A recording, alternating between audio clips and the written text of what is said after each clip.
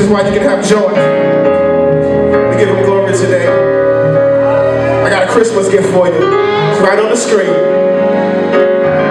What does Ephesians 4:7 say? You can read it with me.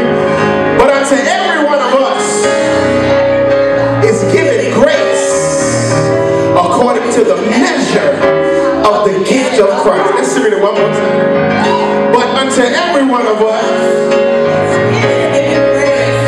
according to the measure of the gift of Jesus Christ. You can go and take it off the screen. Say it again. But unto every one of us is given grace according to the measure of Jesus Christ. That means you got enough grace for whatever you're facing. You got enough grace for whatever. Let me get an open anointing. You got grace. You got grace. I've got grace. And this is why I can boldly say that I am the same size as my God. I am the same size as my God. If your God is broke, If your God is broke, then you're broke. then you're broke. If your God is weak, If your God is weak, then you're weak. then you're weak. If your God is rich, If your God is rich, then you're rich. then you're rich. If your God is strong, If your God is strong, then you're strong. you're strong. My God is able My God is to able do exceeding to exceed abundantly abundantly above all we ask or think. And with my God, I say with my God, nothing shall be impossible. So if your God cannot, then try my God. Because as he is, I wish you rejoice with me. Because as he is, so are we in the world. Now give him a praise all over the building. Hallelujah. Hallelujah. Look at your neighbor and say, neighbor, you look good in your Refuge shirt. But guess what? I ain't studying you. I came to give Jesus some praise. I don't care about your red shirt. I came to give him some praise. Now give him some praise. Oh, that's sweet. That's sweet. That's sweet. I said give him some praise. We came to praise him today. We came to bless him. I said we came to praise him today. I came to praise him.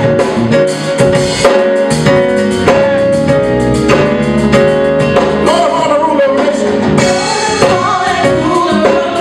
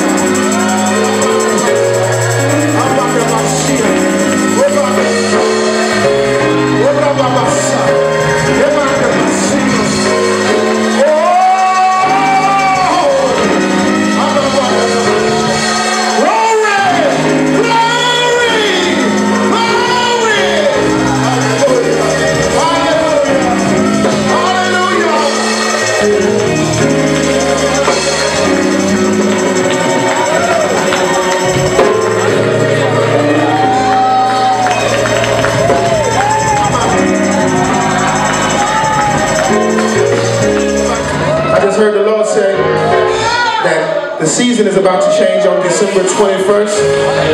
It's going to become from fall to winter. Can y'all hear me? I said the season is about to change on December 21st. It's going to go from fall to winter, right? But God just told me you don't have to wait till December 21st. Your praise can change your season. This is a season. This is a season-changing praise.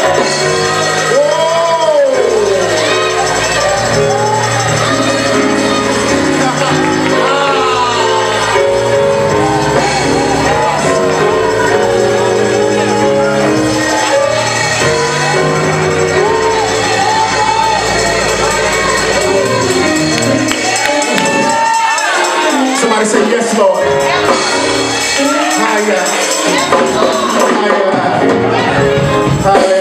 I'm over my time. I'm over my time. I remember when I had my first son, and that day my life changed forever. The season of my life changed. But what happens with pregnant women, when they've been carrying too long, the doctors will do something. They will induce labor. In other words, they force the season to change. Am I talking to y'all? Anybody had a baby in here? I hear God saying, this praise that you're about to give is going to induce a season change. The season that you've been waiting on, the season that you've been waiting on, you've been carrying it too long. This way. I shouldn't even have to finish it. I said, this praise is the one that's going to change the season. I dare you to get on your feet. I dare you to open your mouth and begin to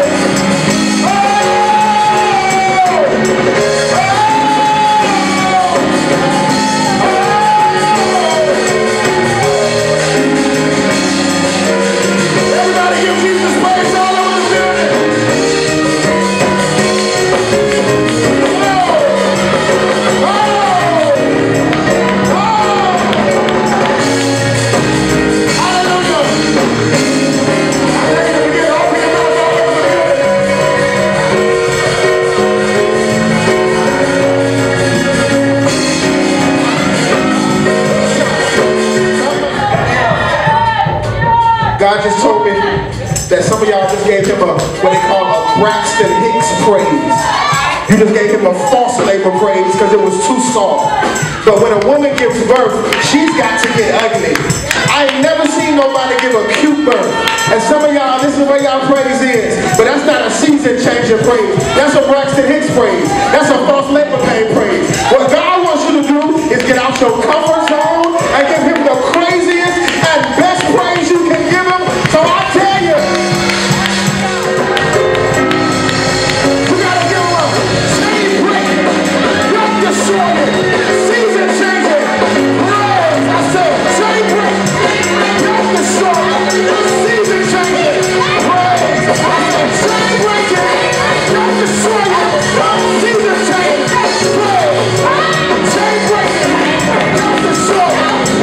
Everybody give Jesus a praise.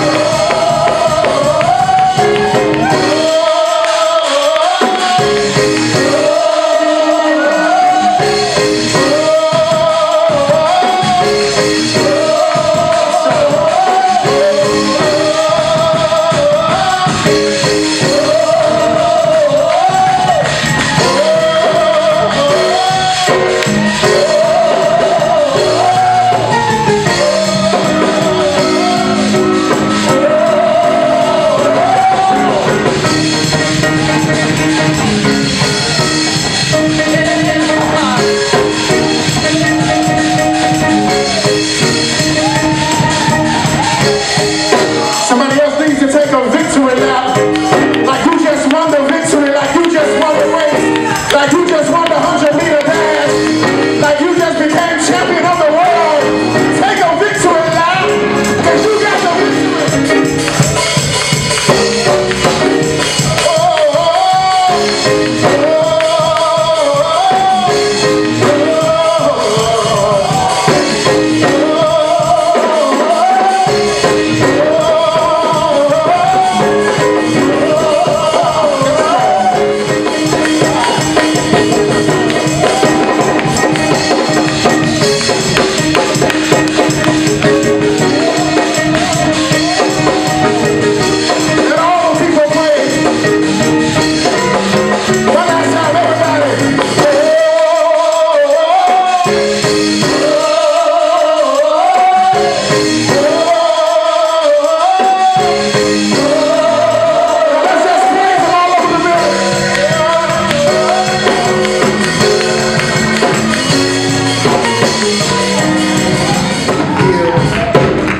All the glory, all the honor, all the praise. When I think of the goodness of Jesus and all that he's done for me,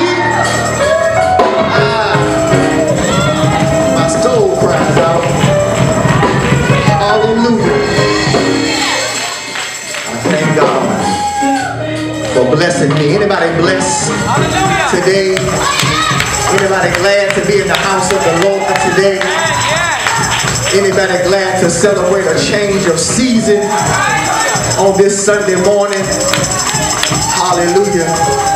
Come on, get up out of your seats. Do me a favor, go find somebody and let them know that you're in the right place at the right time. Welcome home. Welcome to Refuge. Welcome to the place where the Spirit of the Lord dwells. Liberty. I don't know about you, but I feel like dancing and screaming and shouting.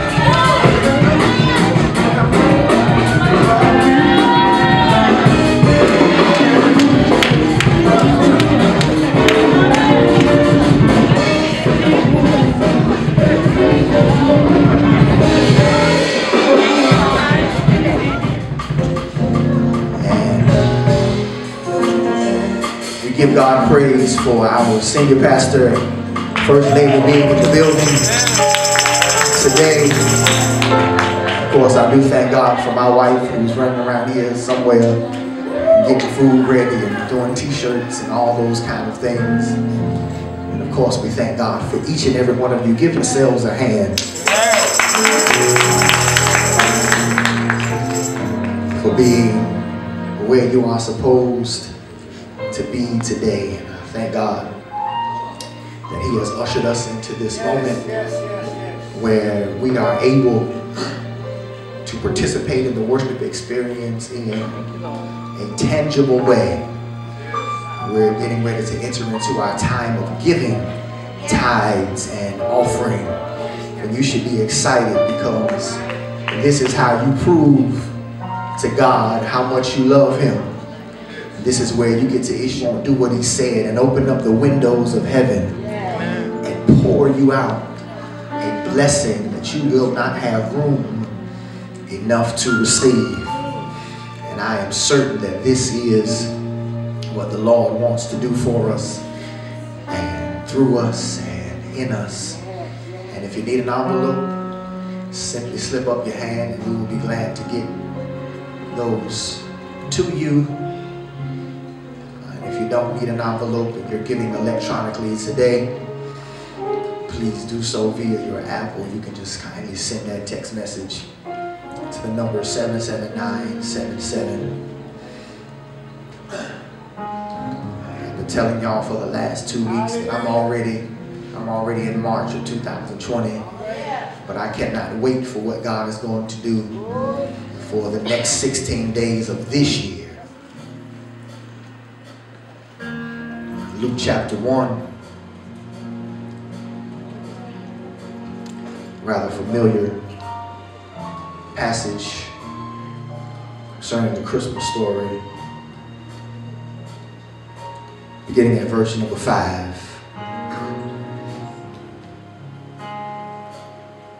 When you have it, go ahead and say amen.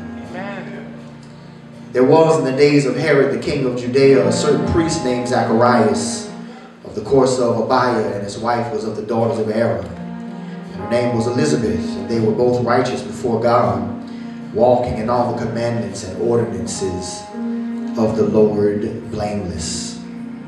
And they had no child, because that Elizabeth was barren. And they were both now well stricken in years.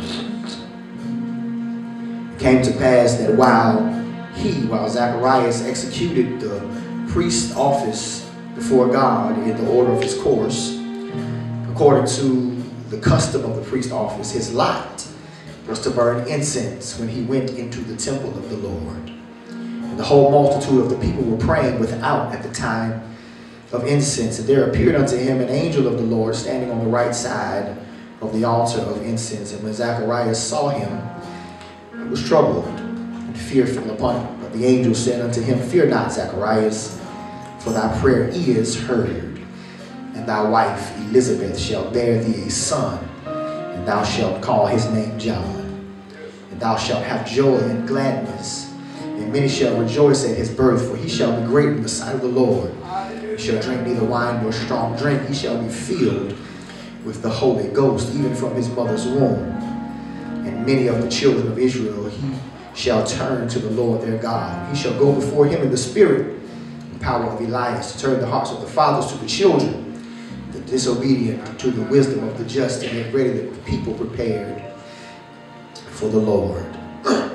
Zechariah said unto the angel, whereby shall I know this? For I am an old man, and my wife well stricken in years. And the angel answering said unto him, I am Gabriel, and stand in the presence of God, and am sent to speak unto thee, and to show thee these glad tidings. And behold, thou shalt be dumb, and not able to speak until the day that these things shall be performed, because thou believest not my word, which shall be fulfilled in their season.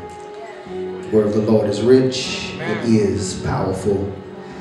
It is blessed. And our thought for today is put up or shut up. Come on now. Put up or shut up.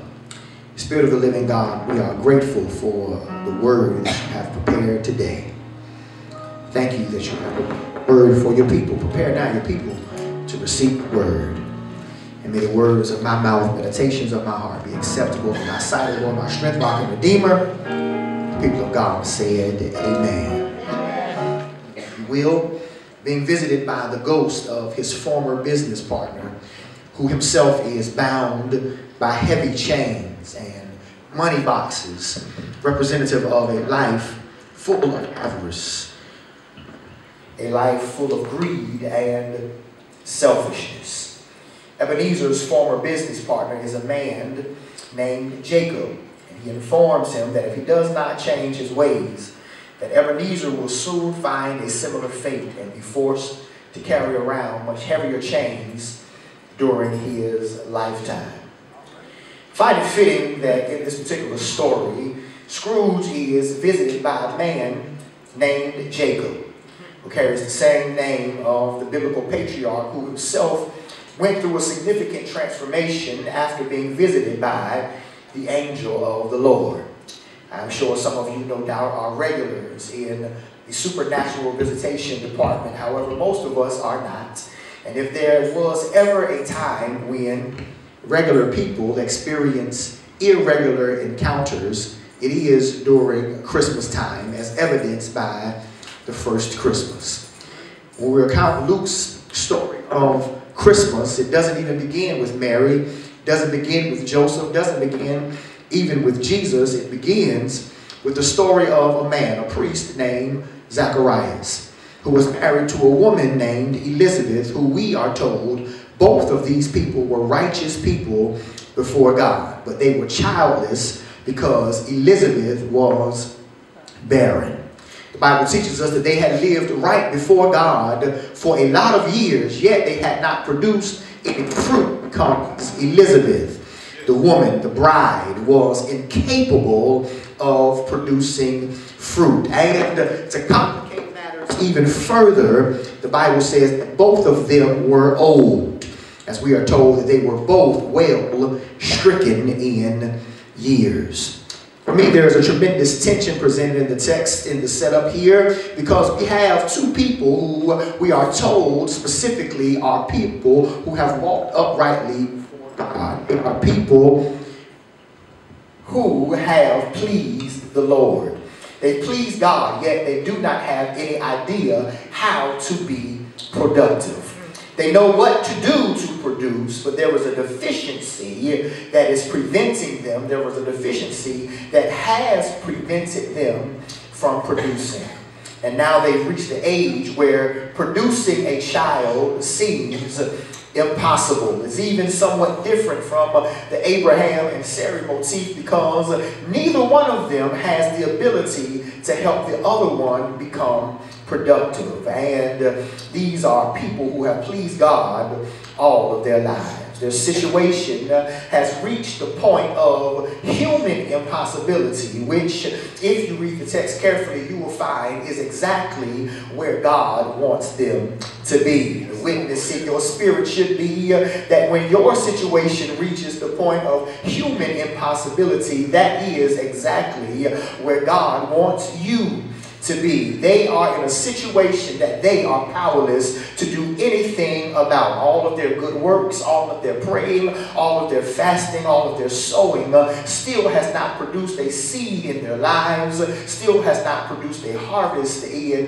their lives, and they are suffering because of their own deficiencies. And the harsh reality is that sometimes we find ourselves in relationship, we find ourselves connected to people who are the very reason we have not received what we desire most. Zacharias is married to a woman who cannot give him children. He's connected to somebody that is preventing him from being productive, yet he can't do anything about it. And sometimes we are connected to people who are standing in our way. But does anybody understand that the Spirit and the power of God laughs at impossible situations? Human impossibility says you cannot survive a fiery furnace heated up 7 times hotter than it was. But divine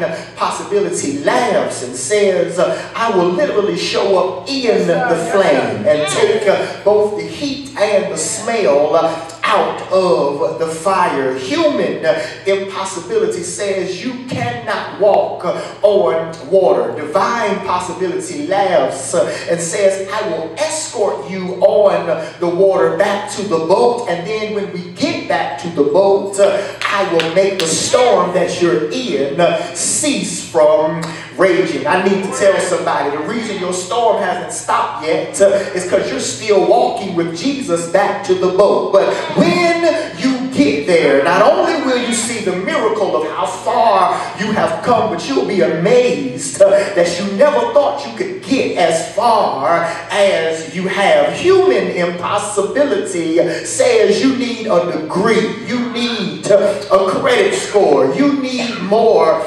experience. But God stopped me here with the message of divine possibility to let you know that with God, not with a degree, not with a 750 credit score, not with the right references, but if you are with God, if God be for me, who can be against me? For with God nothing shall be impossible. I can do all things through Christ which strengthens me. Now unto him who is able to do exceeding abundantly above all that we can ask or think, there is nothing too hard for God. So here it is.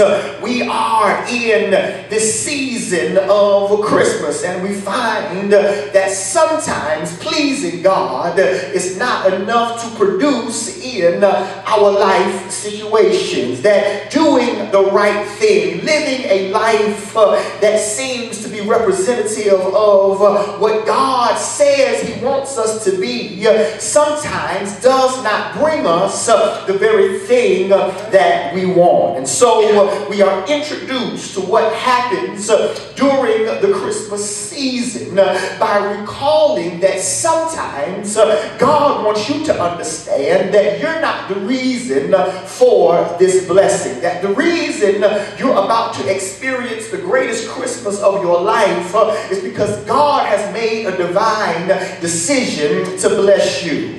And so we see something very similar in the Christmas story, that there are these supernatural visitations of angels who insert themselves into the lives of people and change their lives forever. We have an angel talking to Zacharias. We have an angel talking to Mary. We have angels talking to the shepherds, because God says, I'm bringing something to you that is so special that is beyond human understanding and rationality. And so before we even get to the angel that comes to Zechariah, we find something of great significance, that this event happens happens to Zechariah while he is functioning in his role as a priest. The Bible makes it clear that he is a priest. And for those of you who may not understand, by this time in Israel's history, there were probably anywhere from 18,000 to 20,000 men who were operating in the office as the priest. And so when the Bible tells us that his lot was to burn incense when he went into the temple of the Lord, what is being communicated to us is something very special and unusual. Luke is communicating to us that this is probably the one and only time in his life that he has been chosen to essentially win the priest lottery, if you will, to have the specific opportunity to enter into the Holy of Holies and burn incense before God. You understand that if there's 20,000 of us that are functioning as priests, everybody can't go and burn incense in the holies of holies. And so what they would do is they would cast lots, and the lucky winner would have what was known as this once in a lifetime, probably never going to occur again, opportunity to enter into the most sacred place where you could minister before the Lord. For some of you, I need to drop this because by the time we get to Christmas, God wants you to know that you have been chosen for a once in a lifetime realm of ministry for him, that you've been waiting all of your life, it seems, but the moment of choice is upon you. You didn't work hard enough to get it. You didn't pray enough to get it, but God is making a divine decision, and he wants me to tell somebody that before the season changes, there is a divine moment of choice upon your life. And so when the lot falls on this old man, we find there is a multitude of people who are waiting and praying without ceasing in anticipation of what report he's going to bring back from being in the presence of the Lord. They're waiting to hear his report, his story, that what is going to happen, waiting with anticipation. It is probably the most exciting experience for this priest and his first lady when he now goes into a place where he's alone with God, and God sends him a supernatural visitation, an angel, a messenger from the Lord who declares to him these words: "Fear not, Zacharias, for thy prayer is heard. You, sir, in your old age are about to be a daddy." I don't know about you, ladies and gentlemen, but this has to be one of the craziest scenes that anybody has ever experienced in their life. Not only did I win the priest lottery, but while I'm ministering before God, God sends a special message letting me know you don't got to be afraid. Your prayer is heard. No matter how long it has been that you've prayed, no matter how many years you've had to live without it, no matter how much the situation seems to dictate that it will not happen, don't you be afraid. Your prayer is heard. Look at your neighbor and say, he heard your prayer. If you're not careful as you are receiving this word, you will miss the subtle nuance of what the angel said in Luke 1:13. Gabriel said, "Zechariah, your prayer, not your prayers, but the one thing that you have been fasting and praying and seeking God about, the one secret desire that nobody really knows but you, the one yes that you need to revolutionize your life is not being heard, not going to be answered, but your prayer is past sentence heard. And if my prayer is already heard, that simply means that my answer is on the way. I think you're going to help me preach. Look at your neighbor on the other side and say, neighbor, it's on. That means that the answer is on the way.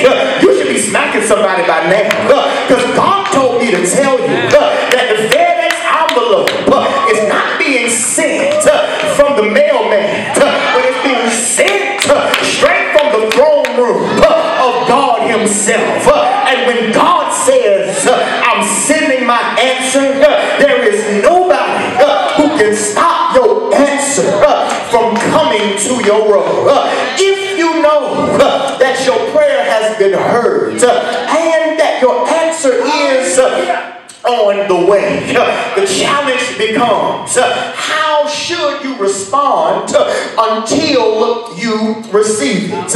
Well, if y'all are going to look at me the way y'all are looking, it's a good thing God raised me with this word, because the text is tailored to teach us that if you're not bold enough to declare through faith the favor of God over your life, then don't say anything at all. That's why y'all ain't talking back to me, because you're not ready to declare. But that's all right. Understand, the prophets, the prophetic word comes to Zacharias, and he receives an instruction to prophetically speak over what he is about to receive. You ain't catch that. The angel says, your wife shall bear thee a son. That is the prophecy. Now, Zach, you shall call his name John. That is the instruction. Y'all know how I preach.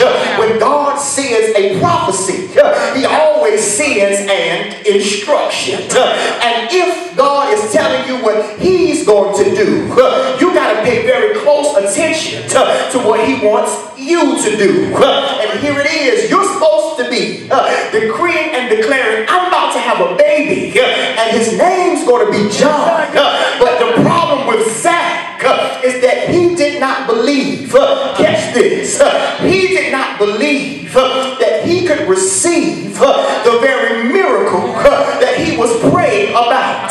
Oh God, help us. Zach did not believe that he could receive the very thing that he was praying for. How many of us people of God function with the same dichotomy?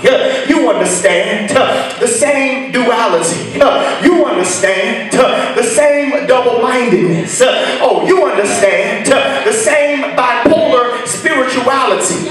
Who pray prayers to a God that we don't believe is going to answer the prayers that we're praying. You need to understand, God does answer prayer. But what God wants you to know today is that it is going to happen. But don't you kill it. Don't you take it to the abortion clinic by responding in doubt. And since Zach couldn't believe it, the angel said, since you cannot speak what I've asked you to speak, I'm going to place your mouth on silent for the next 9 months. The caution that the text presents is this Christmas season. If you can't respond in faith, don't say anything at all. But the challenge that you need to embrace is that you need to pray for something so big that when God does answer it, it literally leaves you speechless. You don't gotta say nothing. Just pull up with the car with the numbers on the back. You don't gotta say a word. Just invite us over to the housewarming. You don't gotta say nothing. Just ride up to the job and decide to become the owner. You should pray a prayer to the Lord so impressive that when he answers it, all you can do is shake your head and raise your hand. And if that is not enough, you need to understand that when you can't pray those prayers, that God is able to pray them for you. you now. See, there's some things that you think you know how to pray about, but there's some other stuff, some real big stuff that you don't even have the words to articulate. Those things are forged in the spirit because we don't know how to pray as we ought. There are prayers that produce answers that eyes have not seen, that ears have not heard, that have not even entered into the hearts of men, that are already prepared, but you don't understand them. So how can you pray for them? They're the types of prayers that come when the Spirit making intercession for us with stuff that we don't even understand. These are the types of prayers that the Spirit prays through you to Himself, that are a tribute to the fact that He is able to do exceeding abundantly above all that you could ask or think. You got to have the Holy Ghost in order to pray these types of prayers, because when you start praying, then God starts answering. I'm done. And if that's not enough to make you shout, you should really be able to shout when you understand that the Bible says that the angel told Zacharias, I'm not letting you speak because I told you that John is coming, that the boy's going to be filled with the Holy Ghost in his mother's womb. He's going to be one of the greatest preachers that ever lived. You just wanted a son, but God is giving you a ministry. You just wanted a junior, but God is giving you the forerunner of Jesus Christ Himself. You just thought that He was giving you a seed in your old age, but I'm telling you that God's about to blow your mind. And since you don't believe what I'm saying, I'm going to close your mouth so that you cannot say nothing. That's where you're supposed to shout, because the angel said you didn't believe it, but it's coming to pass anyway. You need to look at your neighbor and say, you might not believe, but it's coming to pass anyway. His doubts did not stop the promise of God. Look at your neighbor and say, neighbor, your doubts cannot stop the Christmas that God is about to bring your way. You can't stop it. You can't doubt enough. You can't be old enough. Your wife can't be terrible enough. There is nothing too hard for God to bring about. He doubted, but his doubt could not stop the promise. He was old, but his age could not stop the promise.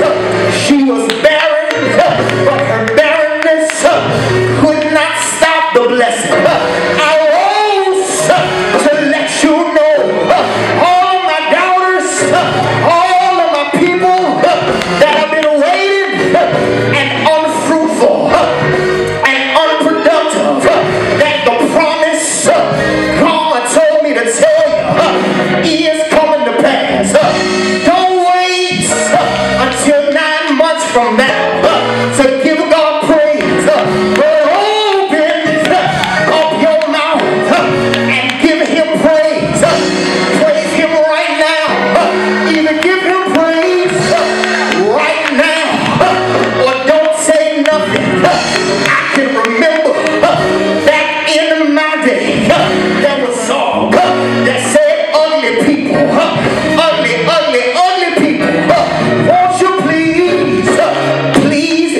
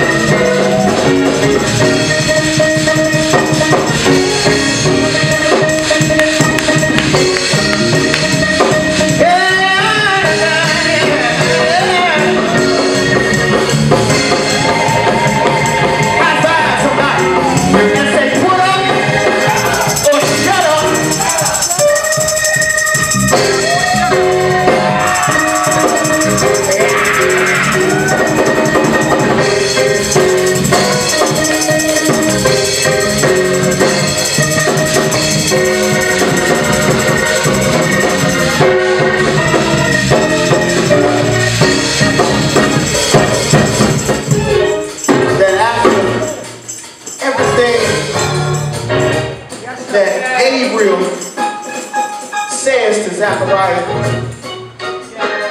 not just about the gift, but the ghost of Christmas present was going to fill that boy in the womb. This priest of God, who's not just received one gift of a lifetime, but two, says, well, how will I know that this thing is coming to pass? As if you really need more evidence than literally talking to the angel Gabriel. And so what Gabriel does is he says, oh, okay. How will you know? Whitney Houston, I'm not going to let you say nothing for 9 months. So when you want to say something, the reason you're going to know that it's true, you can't talk. What the Lord told me to tell you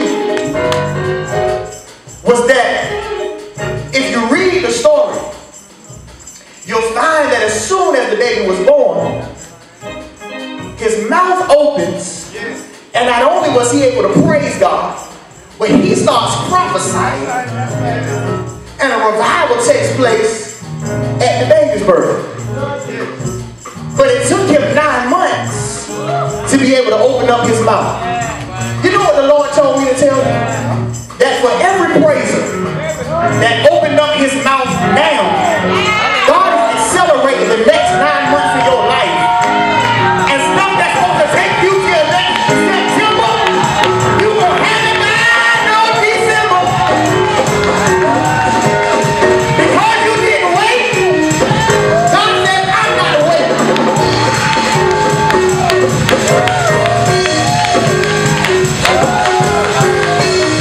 That's for about 7 real praisers.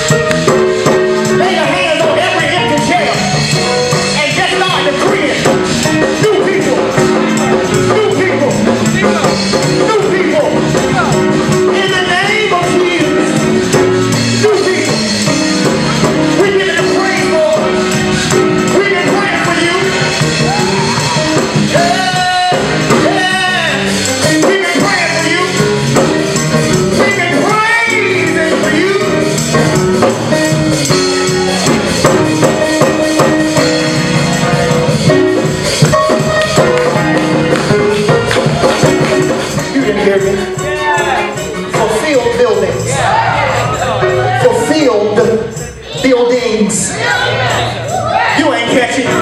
Fulfilled building. Fulfilled buildings. Filled with his glory. Coffers filled with finances. Filled with favor. And filled with the people of God. We give him praise. Fulfilled buildings in the name of Jesus. And we give him all the glory. All the honor. All the praise. Your prayer is heard. Your prayer is heard. Sister Williams, your prayer is heard. It's not too late. Your prayer is heard. Your prayer is heard.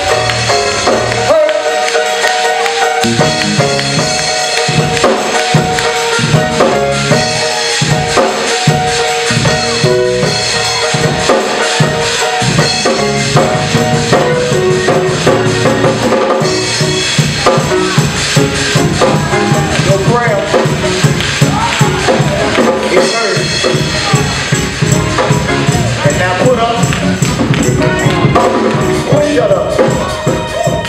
Your challenge is every time you think about that prayer, until you see it, you got to give God praise for it. Like you already got it. Because you already got it.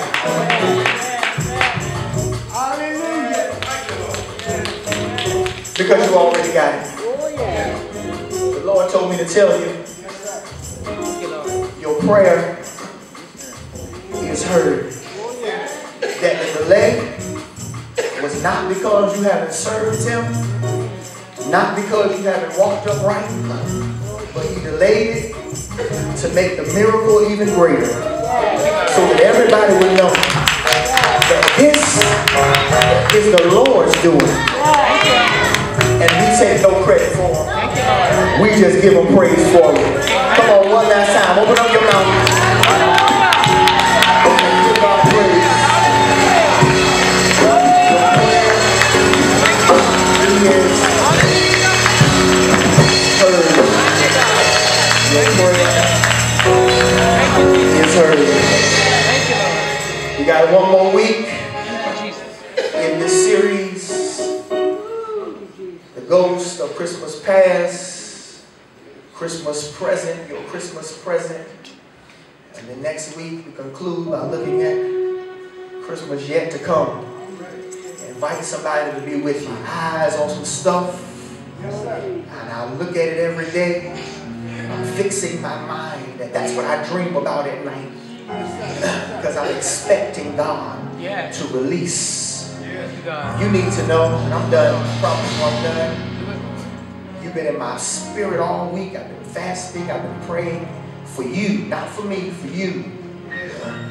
That's what God asked me to do. You've been in my spirit, my heart all week. And God is about to release some things into your life.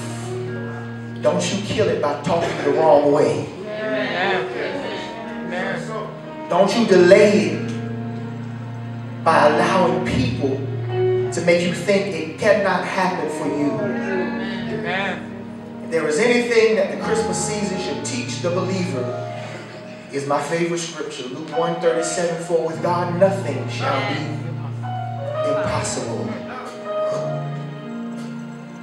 Nothing shall be impossible. If he spoke a word, he's going to bring it to pass. Anna was a widow for 84 years, but God gave her a word, and it came to pass. And I release that to you today, that I don't care how long it has been, I don't care how difficult the circumstance may look, God is releasing impossible blessings into your life. If you receive that, just lift up your hands and say, Lord, I receive. I receive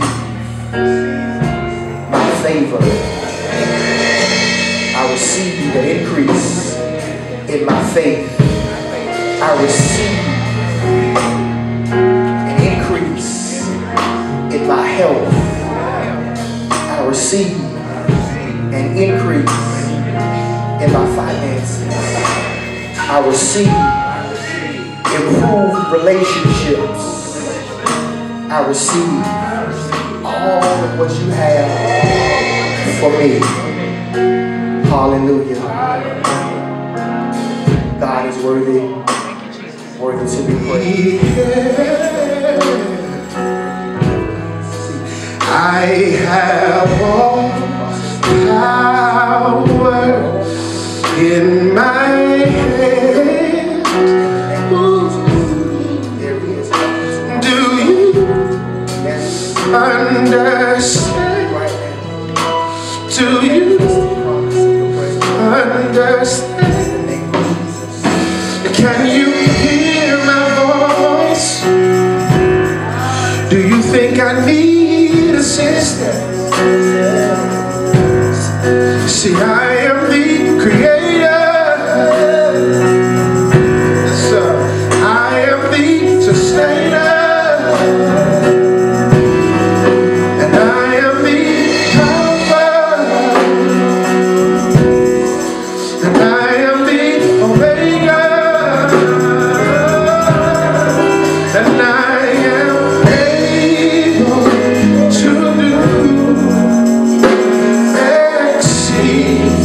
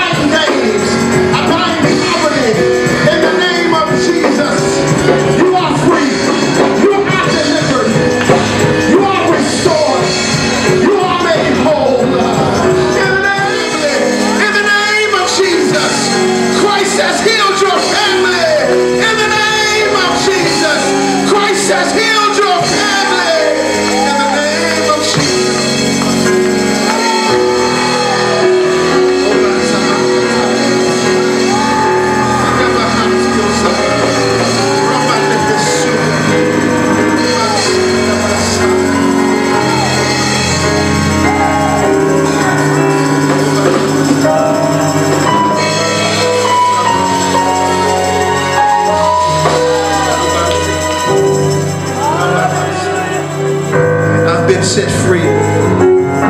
I've been made whole. I'll never be the same. I'll never be the same. I dare you just touch yourself and say, I'll never be the same.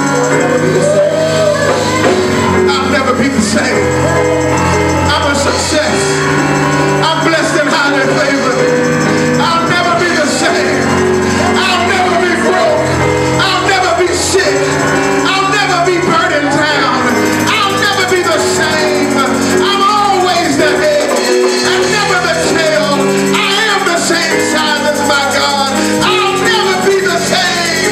I will never be the same after today. Christ has set me free. Christ has set me free. Oh, hallelujah. Oh, Jesus. Hallelujah. Hallelujah. Hallelujah. Hallelujah. Oh, hallelujah. My seasons change. My seasons change. My seasons change. My seasons change. I'll never be the same. You'll never be the same. If you can believe it, you'll never be the same. You'll never be the same. God's going to visit you. You're going to have dreams and visions and encounters. You'll never be the same. This is the poorest you'll ever be.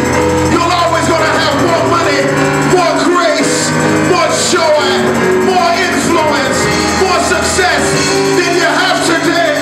Today you'll never be the same. Oh, you'll never be the same. Oh, Messiah. That which was spoken shall be seen. That which was spoken shall be seen.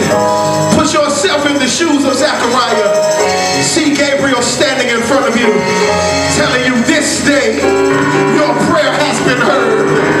This day your prayer has been heard. This day your prayer has been heard. And you will never be the same. You will never be the same after today. After today. You will never be the same.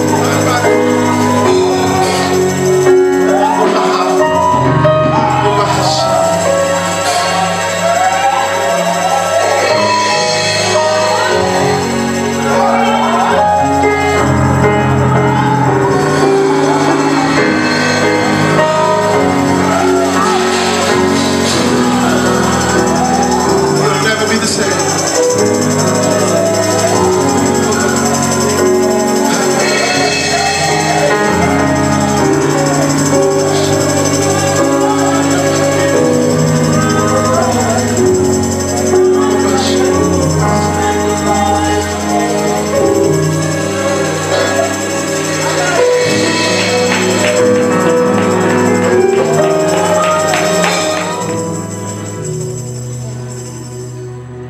Word of the Lord has come to change our lives. By the time you walk out of these doors, the manifestation of that word is going to come to fruition in your life.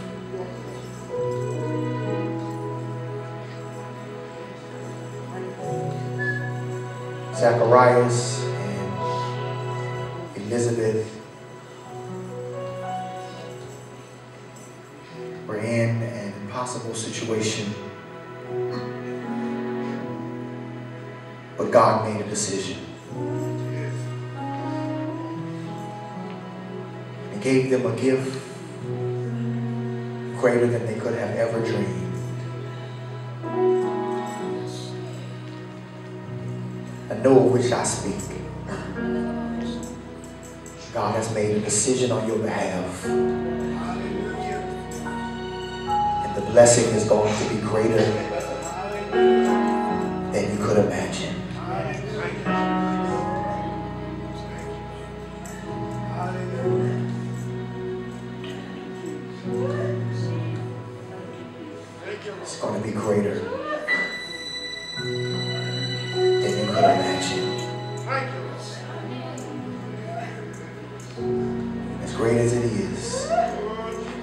still not finished.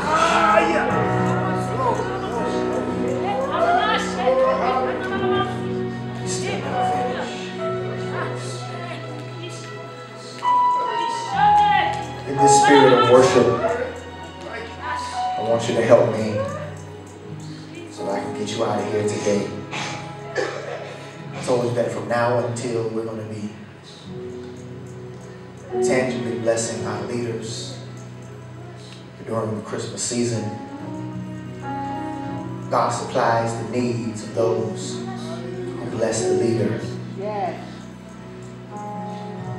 It does not matter how small the gift. I want you to give with this thought in mind.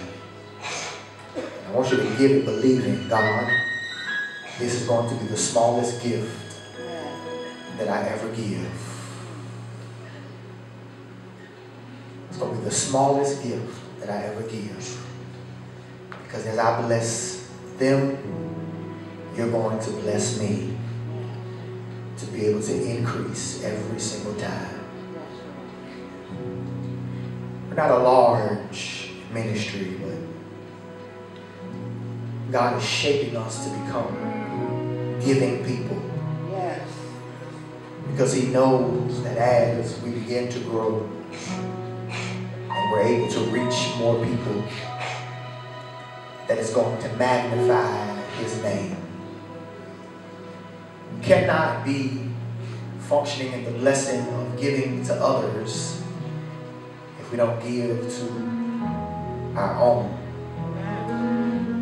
So I want you to help me. There's a sweet spirit in this place. I want you to find the best gift that you can today as we sow into the lives of our leaders. Because we know that God is going to bless us.